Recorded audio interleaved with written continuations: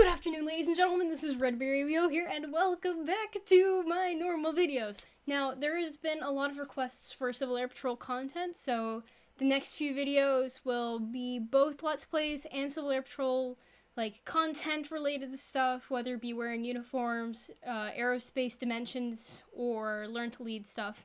I will be covering a bunch of that stuff over this next week. In addition to that, I will be doing my Let's Plays, so I'll sprinkle a little bit of cap between the normal Let's Plays because I like doing both, and I think that's a good balance between my two target audiences, which is Civil Air Patrol people who are looking at my videos and being like, hey, you're helping with my tests, and I'm super glad I can help with your tests. And then also, like, Let's Play people who are like, I want to just sit down and enjoy playing a game with Redberry Weo. So we'll be going over a few different things for both of those, so everyone can be happy, and I enjoy making content for both. I like balancing both, so we're gonna be doing that over the next few days. Okay, so this video, I wanted to talk a little bit about grooming standards for Civil Air Patrol, and what, like, your hair requirements are, and even show you guys how I do my hair in order to show off how I turn these luscious locks of hair into a really tight, nicely formed bun. Okay, so let's just jump into it. So all of the regulations that you need to know for wearing a uniform or what you should look like while you're wearing a uniform is in CAP regulation 39-1, also known as CAPR 39-1. And in this video today, I will be talking about grooming standards. And grooming standards means how you keep your hair and any, like, facial hair that you may have if you're a dude who has facial hair. Okay? So the stuff that is talking about the grooming standards is in Chapter 3 of the delightful 39-1, which I will link down below if you have any questions about how to wear a uniform or grooming standards and the associated information. Please feel free to leave a comment down below. If you do enjoy content like this, I ask that you leave a like or subscribe, ring that notification bell. I know a lot of YouTubers ask people to do that. But if you do that, then the YouTube algorithm actually recommends content more to people in general. So by you doing that, like, simple little action of liking the video, it will help me and it will enable the channel to grow even more and reach a wider audience, because this video might be helpful for anyone. So let's get into grooming standards. Okay, so something that the grooming standards really dive into is that it needs to look professional and it needs to look natural. For example, if you have pink in your hair or, like, neon green in your hair, like Billie Eilish over here, that's not actually allowed in regulations. The Air Force doesn't allow you to have such colors in your hair, and neither does Civil Air Patrol, because the uniform is based off of the United States Air Force. So in order to provide the same respect to the uniform, as a wearer, you can't have your hair dyed an unnatural color. That does not mean you can't have your hair dyed at all. I know some people have brown hair that have dyed their hair blonde, or a blonde hair that have dyed it black, and that's perfectly fine, as long as it looks like a natural color, and you don't have a huge difference between the different colors. So, like, if your roots start to change color and it's very, very different, they don't like that as much. But if you can, like, lighten it up or, like, have it be a similar shade to what you have, like, natural highlights are fine. So if you had, like, a little bit more highlights, as long as it's not too different from what your hair looks like, then that is okay.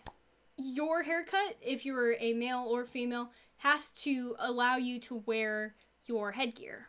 And what that means is, if you are wearing a cap, let's say, I'm not going to put my cover on right now, but if you're wearing it, your hair has to allow you to put it on. So if your hair is super duper long on top and it's like, woof, a giant fluff ball on the top of your head, you're not going to be able to put this on and have it rest on your head the way that it's required to, and having it, like, the proper wearing of the cover, which I will go over in a different video. But you want to make sure that you can still properly wear it while you have your hair cut. Okay, so in terms of male hair, I'm not as familiar with these standards, but I am familiar with them.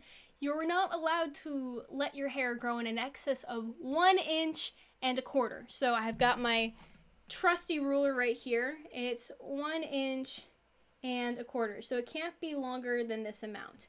If you're not sure if your hair is within regulation standards, then you could probably just have someone measure your hair with a ruler. It's not the easiest thing, but it's something that you could do.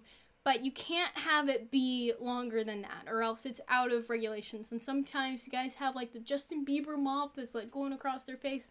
That is a little bit too long for CAP standards. It talks about natural termination point of your hair, which is like talking about the back of your hair, and it can only be a maximum length of 1/4 of an inch.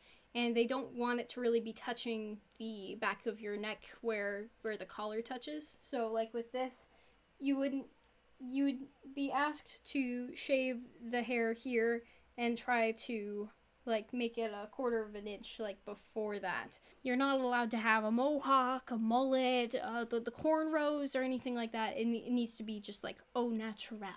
Additionally, it talks about needing a tapered appearance. If you understand what a tapered appearance is, it's basically like it can be at a shorter length here, and then it gets longer as you go to the top. It's a traditional military haircut, so if you think of like a stereotypical military guy, what the haircut looks like, it's basically just that. It's nothing huge or different. It's just more of a professional, shorter cut, and it's more to look professional in uniform and standardized. So you can have a mustache in uniform if you would like, but it can't pass the outer edges of your lower lip. So if you have a mustache, it needs to be well kept, like trimmed regularly. It can't be out of control or anything like that, and it can't go past there or else it's out of regulations. In addition to that, in terms of like facial hair, you can't have a beard in any U.S. Air Force style uniform.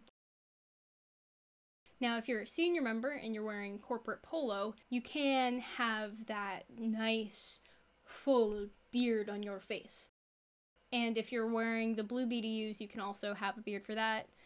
But if you're in like a flight suit, the U.S. Air Force Blues, or the ABUs, you cannot have a beard in those. If you are a female, you are allowed to have short hair. It can't be longer than 3.5 inches if you are doing shorter hairstyle.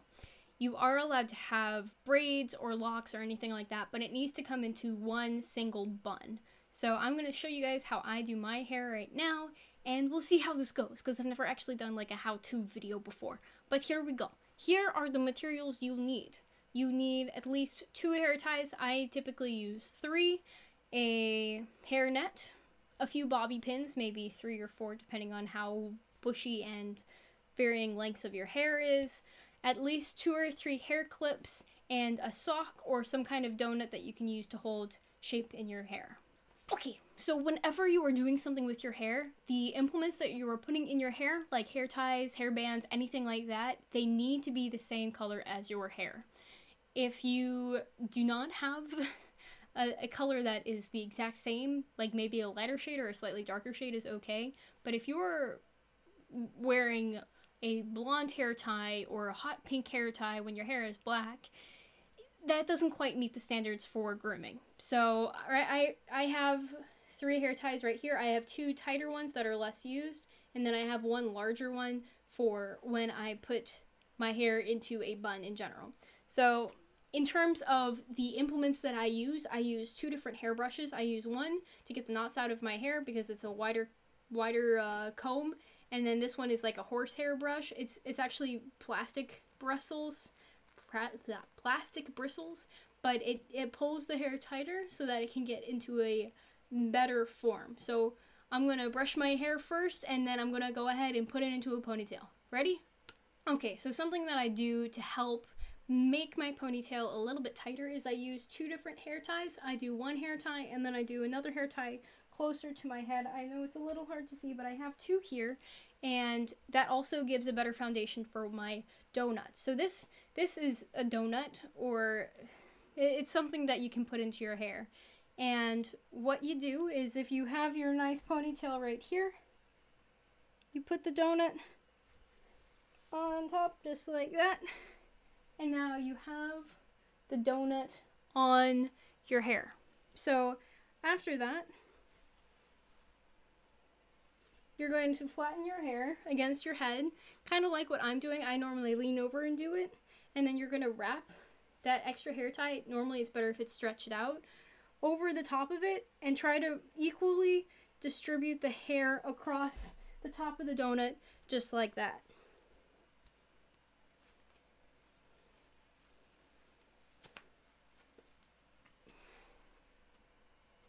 Okay, so now we have done that step, and next I use my hairnet. So I buy my hairnets typically from Walmart because I like the mesh from them, and they typically come in packs of 3. So you can get packs of 3, you can also get them at Dollar Tree depending on what the stock is at Dollar Tree at the time. But I take the hairnet and I wrap it around all of that excess hair, and then I put a nice bobby pin in it.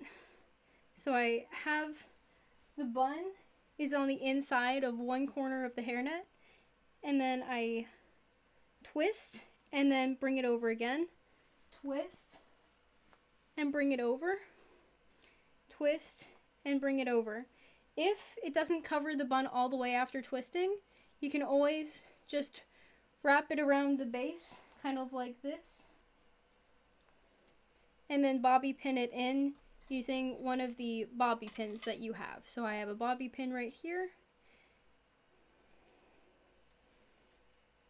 Okay, and so that completes my bun. Now there's a bunch of flyaways you can see here. I have little baby hairs that show up sometimes. So something that I like to use to help keep my hair down is using hairspray. I typically do it after I have finished the bun itself so that it's nice tight and kept together, and then I spray a little bit. Sure, I'll spray a little bit. But don't do too much and don't do it too close to your face. And then wipe back, and I use hair clips to pull it back to make it smoother. And so I follow the flow of my hair and I clip it back like that. So that completes my little hair tutorial in the nice grooming standards portion of this video.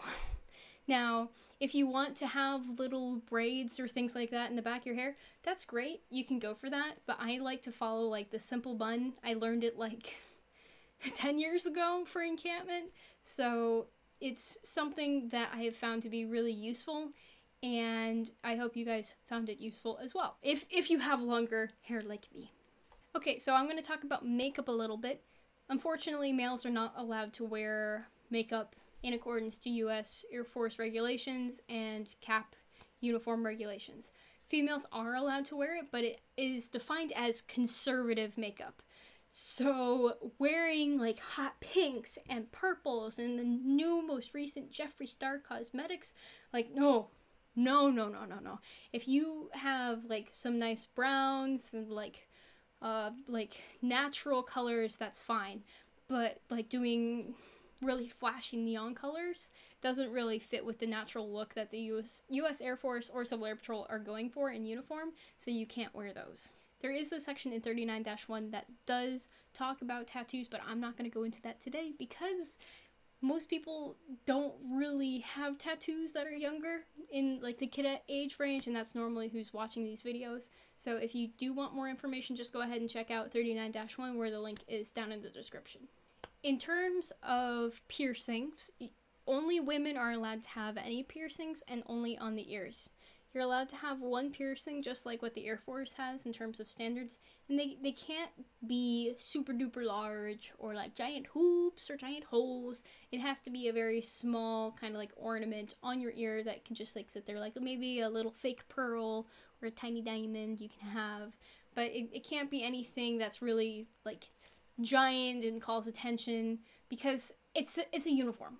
And it's supposed to be, like, standardized across people, and having giant things on your ears isn't really standardized.